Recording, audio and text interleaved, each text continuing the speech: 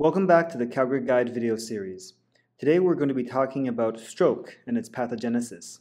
Note that there are four main types of stroke, and that I will also be presenting a slide on the pathogenesis of acute ischemic stroke later on in this video, so stay tuned for that. But first, please consider supporting us in this nonprofit work to improve medical education by liking this video just as it's starting out and by subscribing to my channel. Thanks. And with that, let's get started. As I said already, there are four main types of stroke. There's acute ischemic stroke, intracerebral hemorrhage, subarachnoid hemorrhage, and venous sinus thrombosis. Each of these different types of stroke have their own different pathogenesis.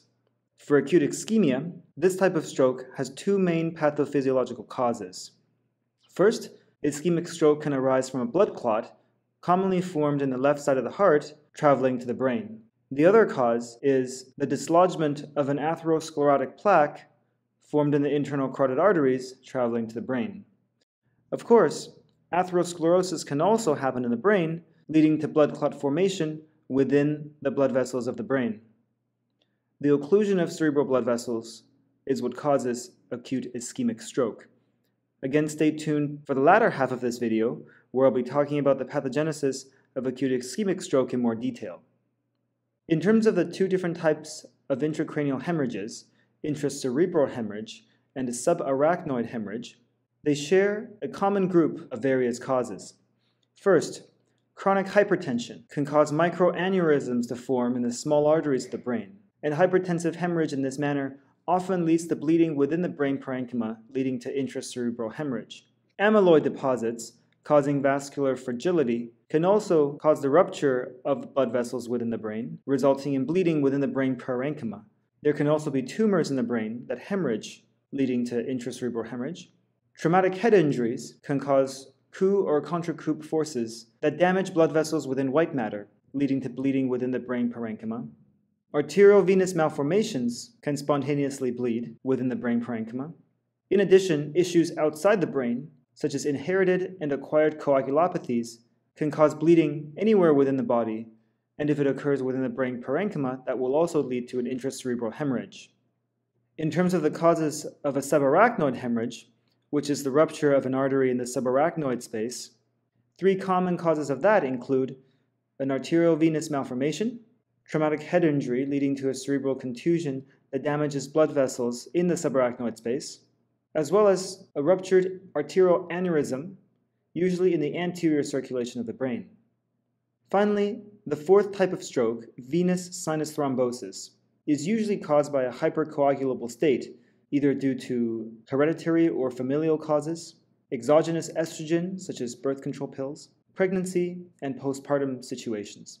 These situations result in a hypercoagulable state, one of the three prongs of Virchow's triad, which leads to thrombosis occurring in the large venous sinuses of the brain, which then go on to obstruct venous drainage and cause the signs and symptoms that they do.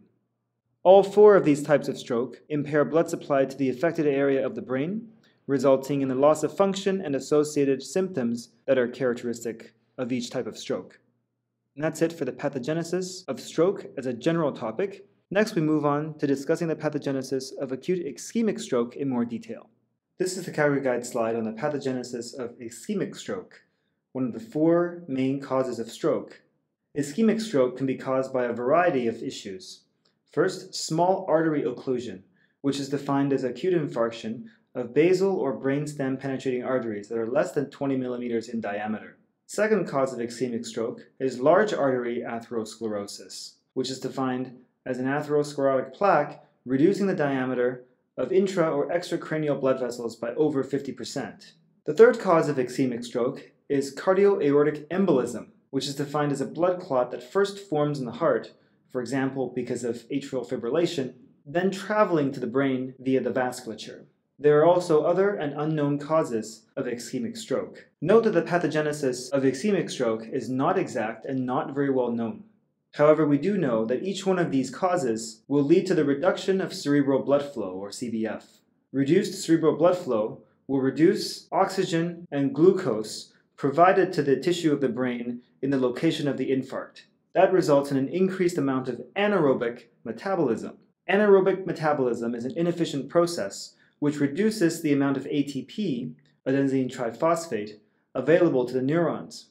ATP is responsible for the function of sodium-potassium pumps on the surface of neurons, so less ATP will reduce their function. Reduced function of sodium-potassium pumps will result in sodium accumulating in the interstitial tissues of the brain outside neurons, and as a result, water will move to the interstitial regions of the brain, outside neurons, by osmosis. The increased presence of water in the interstitial tissues of the brain will cause brain edema, which will compress the blood vessels in the brain as well as brain tissue itself. Increased brain interstitial edema will also lead to the breakdown of the blood-brain barrier, all of which combine to cause inflammation in the brain. Note that this is a type of inflammation known as secondary inflammation. We'll talk about primary inflammation in just a bit. Dysfunction of sodium-potassium pumps on neurons can also result in increased sodium and calcium influx into the neuron, as well as potassium outflux. That will result in depolarization of the neuron, and the neurons releasing glutamate, a neurotransmitter. Reduced ATP can also directly cause astrocytes in the brain to release glutamate, a neurotransmitter. And so the increased amount of glutamate in the brain contributes to an overall level of excitotoxicity for the brain. This results in increased calcium influx into neurons, which activates catabolic proteases, lipases, and nucleases, as well as contributes to oxidative and nitrosidative injury, leading to necrosis of brain tissue.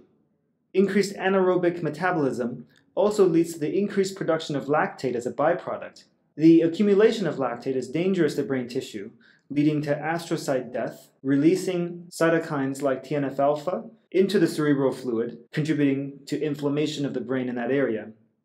The clearance of debris by microglia will also release cytokines into that area of the brain, contributing to inflammation. Reduced cerebral blood flow will also increase glucose metabolism in the penumbra, which is the section of the brain that's surrounding the acute infarct. That will lead to peri-infarct depression-like depolarizations, which activates biochemical pathways that increase the volume of the infarct. In other words, increasing the amount of brain tissue that continues to die from the stroke. And so this combination of necrosis, inflammation, and the negative spiral that contributes to increasing the volume of the infarct all add up to cause the weakness, slurred speech, visual field losses, and autonomic dysfunction that are characteristic of ischemic stroke.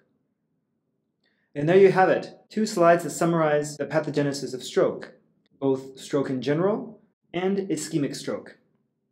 If you found these 2 series of Calgary Guide slides useful, please like this video and subscribe to our channel for more concise summaries about disease pathophysiology. Thank you for your support, and see you in the next video.